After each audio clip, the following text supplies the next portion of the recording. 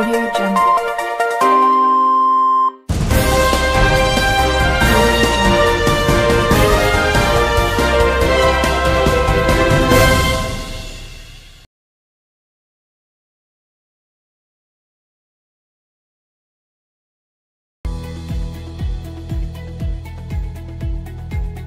അപ്പോൾ കഴിഞ്ഞ രണ്ട് എപ്പിസോഡുകളിലായിട്ട് ഇൻഡക്റ്റീവ് ഇഫക്റ്റും ഹൈപ്പർ കോൺജുഗേറ്റീവ് ഇഫക്റ്റും എക്സ്പ്ലെയിൻ ചെയ്തു. അപ്പോൾ ഇന്നത്തെ ഈ എപ്പിസോഡിൽ ഞാൻ ഇലക്ട്രോമെറിക് ഇഫക്റ്റ് ഉൾക്കൊള്ളിക്കാൻ ഉദ്ദേശിക്കുന്നു. എന്താണ് ഇലക്ട്രോമെറിക് ഇഫക്റ്റ്? ഇതൊരു ടെമ്പററി ആയിട്ടുള്ളൊരു എഫക്റ്റാണ്. മൾട്ടിപ്പിൾ ബോണ്ടുള്ള കോമ്പൗണ്ട്സിലാണ് ഇത് കാണപ്പെടുക. For example C double bond C, അതൊരു മൾട്ടിപ്പിൾ ഡബിൾ ബോണ്ടുള്ള ഒരു ഹൈഡ്രോ കാർബണിൻ്റെ ഒരു പാർട്ടാണ് സി ഡബിൾ ബോണ്ട് സി. ഇതിൻ്റെ അടുത്തേക്ക് H+ വരുന്നു. അപ്പോൾ എന്താ സി ഡബിൾ ബോണ്ട് സിയിൽ സംഭവിക്കുക? ആ മൾട്ടിപ്പിൾ ബോണ്ടിനകത്തുള്ള പൈ ഇലക്ട്രോൺസ് H+ വരുന്ന ഭാഗത്തുള്ള കാർബൺ ആറ്റത്തിനടുത്തേക്ക് കംപ്ലീറ്റ് ആയിട്ട് ട്രാൻസ്ഫർ ചെയ്യും. അപ്പോൾ transference of pi electrons present in the multiple bond two one of the carbon atom connected by the multiple bond on the demand of attacking reagent. എന്താണ് പറഞ്ഞതിൻ്റെ അർത്ഥം? H+ വരുമ്പോൾ multiple ബോണ്ടിനകത്തുള്ള pi electrons H+ വരുന്ന ഭാഗത്തുള്ള carbon ആറ്റത്തേക്ക് transfer ചെയ്ത് കൊടുത്തിട്ട് അവിടെ ഒരു നെഗറ്റീവ് ഇലക്ട്രോൺ ഡെൻസിറ്റി ഉണ്ടാക്കും. അപ്പോൾ H+ എന്ന് പറയുന്ന പോസിറ്റീവ് ഇലക്ട്രോൺ ഡെൻസിറ്റിക്ക് അങ്ങോട്ട് അറ്റാക്ക് ചെയ്ത് ബോണ്ട് ഉണ്ടാക്കാം. സിമ്പിൾ അല്ലേ? അപ്പോൾ ഇങ്ങനെ ഇലക്ട്രോണ് അറ്റാക്ക് ചെയ്യുന്ന ഭാഗത്തേക്ക് ട്രാൻസ്ഫർ ചെയ്ത് കൊടുക്കുമ്പോൾ ആ എഫക്റ്റിന് വിളിക്കുന്ന പേരാണ് പ്ലസ് ഇലക്ട്രോമെറിക് എഫക്റ്റ്. അത് ഓർക്കാനുള്ള വഴി എന്ന് പറഞ്ഞാൽ അറ്റാക്കിംഗ് റിയേജന്റിന് കൊടുക്കുന്നു, ആ സ്വീകരിക്കാൻ വേണ്ടിയിട്ട് അറ്റാക്കിംഗ് റിയേജന്റ് അറ്റാക്ക് ചെയ്യുന്ന കാർബൺ ആറ്റത്തിലേക്ക് ഇലക്ട്രോൺ കൊടുക്കുന്നു. അങ്ങോട്ട് കൊടുക്കുമ്പോൾ നമുക്ക് നഷ്ടം വരിക എന്ന രീതി ചിന്തിച്ചാൽ മതി. അപ്പോൾ അതാണ് പ്ലസ് ഈ ഇഫക്റ്റ് എന്ന് വിളിക്കുന്നത്. ഇനി ഒരു നെഗറ്റീവ് ചാർജ് ആയ സ്പീഷീസ് ആണ് വരുന്നതെങ്കിലോ Cn- വരുന്നതായിരിക്കും കാർബൺ ഡബിൾ ബോണ്ടിനടുത്തേക്ക്. അപ്പോൾ Cn- അറ്റാക്ക് ചെയ്യാൻ വേണ്ടി ഒരു പോസിറ്റീവ് ഇലക്ട്രോൺ ഡെൻസിറ്റി ആണ് വേണ്ടത്. അപ്പോൾ ഈ പൈ ഇലക്ട്രോൺസ് എങ്ങോട്ടാണ് ട്രാൻസ്ഫർ ചെയ്യുക? അങ്ങോട്ടാണോ ട്രാൻസ്ഫർ ചെയ്യുക? Cn- അടുത്തേക്കാണോ ട്രാൻസ്ഫർ ചെയ്യുക? അല്ല, നേരെ തിരിച്ച് ഇങ്ങോട്ടാണ്. അതായത് ഏത് ആറ്റത്തിനാണോ ബോണ്ട് ചെയ്യുന്നത് ആ ബോണ്ട് ചെയ്യുന്ന ആറ്റത്തിനകത്തേക്കല്ല ട്രാൻസ്ഫർ ചെയ്യുക, തിരിച്ച് ഇപ്പുറത്തുള്ള അങ്ങോട്ട് പകരം ഇങ്ങോട്ട്. നേരത്തെ നമ്മൾ അങ്ങോട്ടാണ് ട്രാൻസ്ഫർ ചെയ്ത്, അങ്ങനെ പോസിറ്റീവ് അയൺ വന്നപ്പോൾ അങ്ങോട്ട് ട്രാൻസ്ഫർ ചെയ്തുകൊണ്ടാണ് അതിന് പ്ലസ് ഈ ഇഫക്റ്റ് എന്ന് വിളിച്ചത്. കാരണം അങ്ങോട്ട് കൊടുക്കുമ്പോൾ നമുക്ക് നഷ്ടം വരുന്നത് രീതിയിൽ ചിന്തിക്കും. ഇപ്പോഴത്തെ കേസിലോ അങ്ങോട്ട് കൊടുക്കേണ്ടതില്ല, കാരണം Cn- ഇലക്ട്രോൺ റിച്ച് കോമ്പൗണ്ടാണ്. അപ്പോൾ അത് തൻ്റെ കോമ്പൗണ്ടിലേക്കാണ് ഇങ്ങോട്ട് എടുക്കും. അപ്പോൾ ഇങ്ങോട്ട് എടുക്കുമ്പോൾ എന്താണ് നമ്മൾ ചിന്തിക്കുക? മൈനസ് എഫക്റ്റ് എന്ന് വിളിക്കുക, മൈനസ് ഈ ഇഫക്റ്റ് എന്ന് വിളിക്കും. അപ്പോൾ പ്ലസ് ഇലക്ട്രോമെറിക് ഇഫക്റ്റ് ഒരു പോസിറ്റീവായ അറ്റാക്ക് റിയേറ്റ് വരുമ്പോഴാണ് സംഭവിക്കുക. മൈനസ് ഇലക്ട്രോമെറിക് ഇഫക്റ്റ് ഒരു നെഗറ്റീവായ അയോൺ അറ്റാക്ക് ചെയ്യാൻ വരുമ്പോഴാണ് സംഭവിക്കുക. അപ്പോൾ ഇലക്ട്രോമെറിക് എഫക്റ്റ് എന്നാൽ എന്ത് വെച്ചാൽ it is A temporary effect ആണ്, happening always in A multiple bond.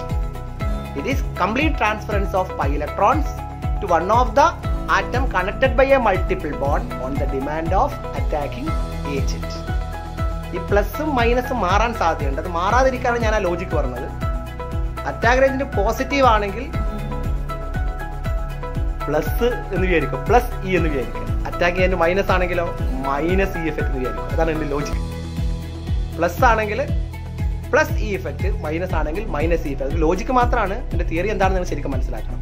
Curved ആരോ ഉപയോഗിച്ചിട്ടാണ് ഇത് റെപ്രസെന്റ് ചെയ്യുക. ആരോ ഇങ്ങനെ വർക്ക് ചെയ്തിട്ട് ചെറിയൊരു ബെൻഡ് കൊടുക്കും. കർവ്ഡ് ആരോ ഉപയോഗിച്ചിട്ടാണ് ഇലക്ട്രോമെറിക് എഫക്റ്റ് റെപ്രസെന്റ് ചെയ്യുക. ഒന്ന് സ്ലൈഡിൽ വേണമെങ്കിൽ ഇക്വേഷൻ നോക്കിക്കോളൂ. ഓക്കെ, അപ്പോൾ ഇലക്ട്രോമെറിക് എഫക്റ്റ് മനസ്സിലായി. ഇനി നമുക്ക് ഇതിന് ബാക്കിയുള്ളത് റെസൊണൻസ് ഇഫക്റ്റ് ആണ്. അത് അടുത്ത എപ്പിസോഡ് ഉൾക്കൊള്ളിക്കാം. ഓക്കെ, ഇനി നമുക്ക് അടുത്ത ക്വസ്റ്റ്യനിലേക്ക് പോകാം. Hydrogen peroxide. ഹൈഡ്രജൻ പെറോക്സൈഡ് എന്ന് പറഞ്ഞാൽ H2O2 ആണെന്ന് എല്ലാവർക്കും അറിയാം. H2O2 അതിനകത്ത് ഓക്സിജൻ എന്ന് പറയുന്ന ഒരു ബോണ്ട് ഉണ്ട്. OO ബോണ്ട്, പെറോക്സൈഡ് ലിങ്കേജ് എന്നാണ് അതിന് പറയാം. H2O2 എന്ന് പറയുന്ന കോമ്പൗണ്ടിനകത്ത് ഓക്സിജനും തമ്മിൽ ഒരു ലിങ്കേജ് ഉണ്ട്. ആ ലിങ്കേജ് വിളിക്കുന്ന പേരാണ് പെറോക്സൈഡ് ലിങ്കേജ്. അപ്പോൾ H2O2ന്റെ സ്ട്രക്ചർ എന്താണ്? H2O structure open book structure ആണ്, ലാപ്ടോപ്പിന്റെ സ്ട്രക്ചർ ആണെന്നൊക്കെ ഇപ്പം പുതിയ ന്യൂ ജനറേഷൻ ലാപ്ടോപ്പ് എന്നൊക്കെ പറയേണ്ടി വരും. അങ്ങനെ ഞാൻ മാർക്ക് കൊടുത്ത അവസ്ഥയുണ്ട് നമ്മൾ. ഓക്കെ, അതിന്റെ സ്ട്രക്ചർ എന്ന് പറയുന്നത് ഓപ്പൺ ബുക്ക് സ്ട്രക്ചറാണ്. ഇതാ ഇങ്ങനെ ബുക്ക് തുറന്നു വെച്ച പോലെ.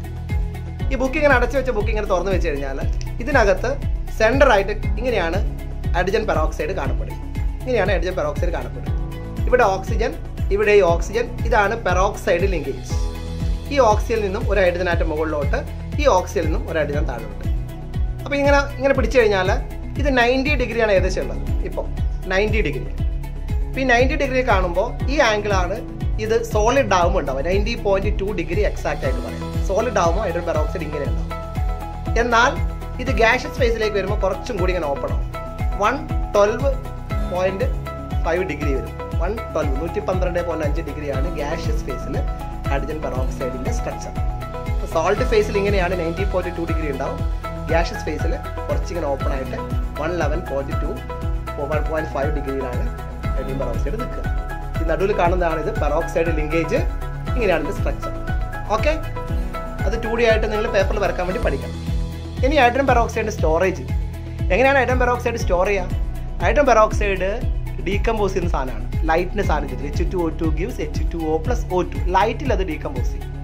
മാത്രമല്ല ആ ഡീകമ്പോസിഷനെ ആൽക്കലി കണ്ടന്റും മെറ്റൽ സർഫസ് ഒക്കെ എന്ത് ചെയ്യും? വേഗം കാറ്റലൈസ് ചെയ്യും. അതുകൊണ്ട് മെറ്റാലിക് ബോട്ടിലിനകത്ത് സൂക്ഷിക്കാൻ പറ്റില്ല, ഗ്ലാസ് ബോട്ടിലിനകത്ത് സൂക്ഷിക്കാൻ പറ്റില്ല. കാരണം ഗ്ലാസ് മെയിൻ ആൽക്കലി കണ്ടന്റ് ആണ് ഇതിനകത്തുള്ളത്. ഇപ്പോൾ ഗ്ലാസ് ബോട്ടിൽ പറ്റൂല, മെറ്റാലിക് കണ്ടെയ്നർ പറ്റൂല, പിന്നെ ലൈറ്റും പറ്റൂല. So they are stored in wax lined glass. ഗ്ലാസ്സിൽ വാക്സ് ലൈൻ, ബോട്ടിലിനകത്ത് വാക്സ് കൊണ്ട് ലൈനിങ് ഉണ്ടാക്കുക. ആ ഒരു കോൺടാക്ട് ഇല്ലാണ്ടാക്കുക, ആൽക്കലി വരാതിരിക്കാൻ വേണ്ടിയിട്ട് അതിൽ സ്റ്റോർ ചെയ്യാം. അല്ലെങ്കിൽ പ്ലാസ്റ്റിക് ബോട്ടിൽ സ്റ്റോർ ചെയ്താൽ മതി, പ്രശ്നമൊന്നുമില്ലല്ലോ. പ്ലാസ്റ്റിക് ബോട്ടിൽ സ്റ്റോർ ചെയ്യാം. ഡാർക്കിൽ വെക്കണം, ഡാർക്ക് ഇരുട്ടത്ത് വെക്കണം. ഡാർക്ക് പ്ലാസ്റ്റിക് ബോട്ടിലാണ് സാധാരണ ഹൈഡ്രജൻ പെറോക്സൈഡ് സൂക്ഷിക്കാറ്. അപ്പോൾ സ്റ്റോറേജ് മനസ്സിലായല്ലോ? യെസ്. ഇനി ഇതിനകത്തേക്ക് കുറച്ച് ഹൈഡ്രജൻ പെറോക്സൈഡിൻ്റെ ഡീകമ്പോസിഷനെ നമ്മൾ പ്രിവെൻറ്റ് ചെയ്യാൻ വേണ്ടിയിട്ട് യൂറിയ ആഡ് ചെയ്താൽ സ്റ്റെബിലൈസർ ആയിട്ട് യൂറിയ ആഡ് ചെയ്യാറുണ്ട്. അതോടൊപ്പം ഇത് ഡസ്റ്റിൻ്റെ സാമീപ്യം ഉണ്ടാകാൻ പാടില്ല. ഡസ്റ്റ് സാമീപ്യം വന്നു കഴിഞ്ഞാൽ അതിൻ്റെ എക്സ്പ്ലോസീവായിട്ട് മാറും, പെട്ടെന്ന് എക്സ്പ്ലോഷൻ നടക്കാൻ സാധ്യതയുണ്ട്. ഇത്തരം കാര്യങ്ങൾ ഹൈഡ്രജൻ പെറോക്സൈഡ് മാത്രമല്ല, hydrogen peroxide oxidising ഏജന്റുമാണ്, reducing ഏജന്റുമാണ്. Oxidation നടത്താനും സഹായിക്കും, റിഡക്ഷൻ നടത്താനും സഹായിക്കും. രണ്ട് ഡ്യൂട്ടിമാർ എടുക്കും ഹൈഡ്രജൻ പെറോക്സൈഡ് എടുക്കും.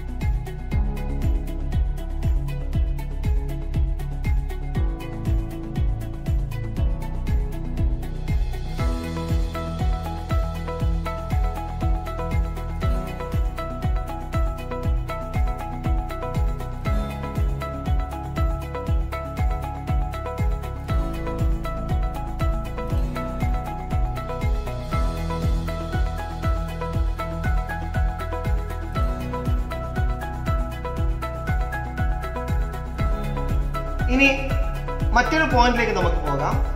ഈ പറയുന്ന ഓർബിറ്റിന്റെ റേഡിയസ് കണ്ടുപിടിക്കുന്നതിന് ഇവിടെ നിന്ന് ഇവിടത്തേക്കുള്ള റേഡിയസ് എത്രയാണ്, ഇവിടെ നിന്ന് ഇവിടത്തേക്കുള്ള റേഡിയസ് എത്രയാണ്, ആ റേഡിയസ് കണ്ടുപിടിക്കാൻ ഒരു ഫോർമുല കൊടുത്തിട്ടുണ്ട്. ആ ഫോർമുലയാണ് Rn equal to 52.9 n square by z picometer. Rn equal to 52.9 n square by z picometer എന്നുള്ളതാണ് nth ഓർബിറ്റിന്റെ റേഡിയസ് കണ്ടുപിടിക്കേണ്ട ഫോർമുല. ഇവിടേക്ക് നോക്കൂ, ഇത് ഹൈഡ്രജൻ ആറ്റം ആണെന്ന് വിചാരിക്കുക. അപ്പൊ ഇതിനകത്ത് ഒരു ഷെല്ലിനകത്ത് ഒറ്റ ഇലക്ട്രോൺസ് മാത്രമേ ഉള്ളൂ, ഈ ഫസ്റ്റ് ഷെല്ലിനകത്ത്. അപ്പൊ ഈ റേഡിയസ് എത്രയാണെന്ന് കണ്ടുപിടിക്കണമെങ്കിൽ R1 equal to Rn ഇവിടെ 1 ആണല്ലോ, R1 equal to 52.9 n square by z. n എത്രയാണ്? 1. 1 square by z എത്രയാണ്? ഹൈഡ്രജൻ ആകുമ്പോൾ 1. 1 square by 1. അപ്പൊ നമുക്ക് എന്ത് കിട്ടും? 52.9 into 1 square by 1 എന്നാണ് നമുക്ക് പൈക്കോമീറ്റർ എന്നാണ് നമുക്ക് കിട്ടുന്നത്. ഓക്കെ, ഇനി രണ്ടാമത്തെ ഷെല്ലിനകത്ത് ഒരു ഇലക്ട്രോൺ ഉണ്ടെന്ന് വിചാരിക്കും. അപ്പൊ ഇവിടെ നിന്ന് ഇവിടത്തേക്കാണ് റേഡിയസ്. അപ്പൊ ഈ റേഡിയസ് എന്തായിരിക്കും? R2 equal to 52.9 into 2 square by 1 picometre. ഈ 2 സ്ക്വയർ എന്നുള്ളത് n സ്ക്വയർ, ഇവിടെ സെക്കൻഡ് ഓർബിറ്റ് ആണ്, n സ്ക്വയർ അവിടെ 2 സ്ക്വയർ ആയി, ഡിവൈഡ് ബൈ z 1 ആണ്. ഹൈഡ്രജൻ ആറ്റത്തിന്റെ അല്ല നമ്മൾ എടുത്തിരിക്കുന്ന ഈ റേഡിയസ് മാത്രമാണ്, അവിടെ ആറ്റം എന്ന് നമ്മൾ നോക്കേണ്ടതില്ല, ഈ റേഡിയസ് ആണ് നമ്മൾ ഉദ്ദേശിക്കുന്നത്. അപ്പോൾ z എന്ന് പറയുന്നത് അവിടെ നമ്മൾ 1 കൊടുത്തു കഴിഞ്ഞാൽ അവിടെ 1 എന്ന് പറയും. ഇനി രണ്ടാമത്തെ ഓർബിറ്റിനകത്ത് ഒരു ഇലക്ട്രോൺ ഉണ്ടെങ്കിൽ ആ റേഡിയസ് എത്രയാണ് കണ്ടുപിടിക്കുന്നത്? രണ്ടാമത്തെ ഓർബിറ്റിനകത്ത് ഒരു ഇലക്ട്രോൺ ഉണ്ടെങ്കിൽ ഈ റേഡിയസ് എത്ര? R2 ആണ് കണ്ടുപിടിക്കുന്നത്. R2 സമം 52.9 into n square by z. അപ്പൊ 52.9 into രണ്ടാമത്തെ അല്ല, അപ്പൊ 2 സ്ക്വയർ by 1. ഹൈഡ്രജൻ ആറ്റത്തിന്റെ ഇലക്ട്രോൺ അങ്ങോട്ട് എക്സൈറ്റ് ചെയ്താണെന്ന് വിചാരിക്കുക. അപ്പൊ ഇവിടെ എത്തി, ഇത് ഹൈഡ്രജൻ ആറ്റം തന്നെയാണ്, ഇവിടെ ഇലക്ട്രോൺ അങ്ങോട്ട് എക്സൈറ്റ് ചെയ്യാന്ന് വിചാരിക്കുക. അപ്പൊ 52.9 into n square by z, 52.9 into 2 square by 1. ഇനി മൂന്നാമത്തെ ഒരു ഓർബിറ്റിനകത്ത് ഒരു ഇലക്ട്രോൺ ഉണ്ടെന്ന് വിചാരിക്കുക. എന്തായിരിക്കും radius of this orbit? R3 equal to 52.9 into 3 square by z, 3 square by 1.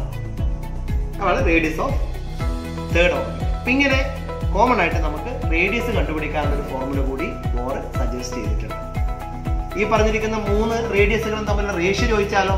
52.9 into 1 square by 1 picometer, 52.9 into 2 square by 1 picometer, 52.9 into 3 square by 1 picometer എല്ലാത്തിന്റെ ratio എടുത്തു കഴിഞ്ഞാൽ 1:4:9 എന്ന് നമുക്ക് first 3 bore radius hydrogen ആറ്റത്തിന്റെ ratio നമുക്ക് കിട്ടും. Okay.